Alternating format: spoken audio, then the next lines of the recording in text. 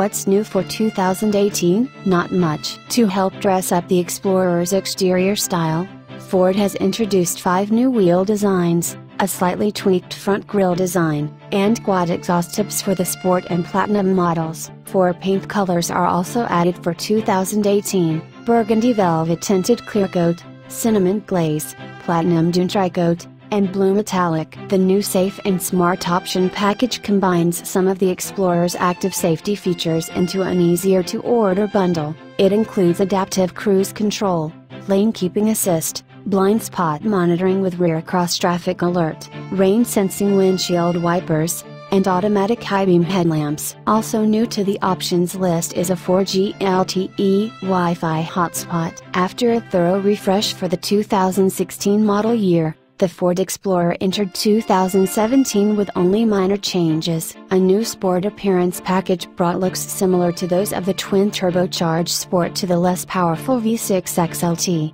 and Ford's Sync 3 infotainment system became available on the Explorer for the first time. Last year we suggested the hottest Explorer model, the Sport, and our enthusiasm for it hasn't waned. Its starting price for 2017 was $46,300. Making it far from the most affordable model in the range, but its standard 365 horsepower twin-turbocharged 3.5-liter V6 is a diamond in the coal mine that constitutes the rest of the powertrain lineup. The Sport model also includes all-wheel drive, an 8.0-inch touchscreen infotainment system with Apple CarPlay and Android Auto compatibility, power folding third-row seats,